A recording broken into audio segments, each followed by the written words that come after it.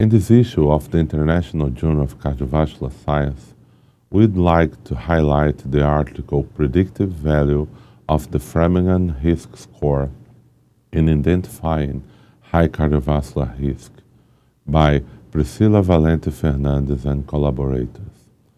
Cardiovascular risk stratification is essential for an adequate approach to primary prevention. However, current risk scores have no satisfactory accuracy in predicting cardiovascular events.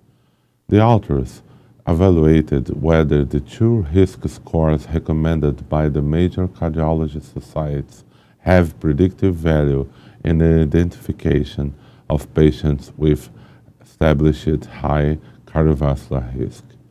The authors included 72 patients classified as high risk based on independent factors as recommended by the Brazilian Society of Cardiology.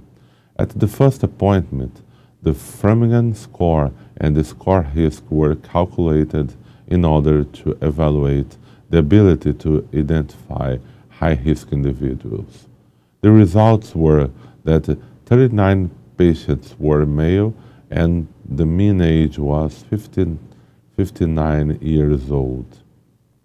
The patients were classified by the Framingham score as low risk in 44%, intermediate risk 37%, and high risk in 18%.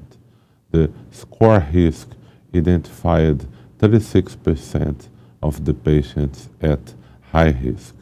The conclusion was that based on this high-risk population, neither the Framingham score nor the score risk were considered good identifiers of patients at high cardiovascular risk.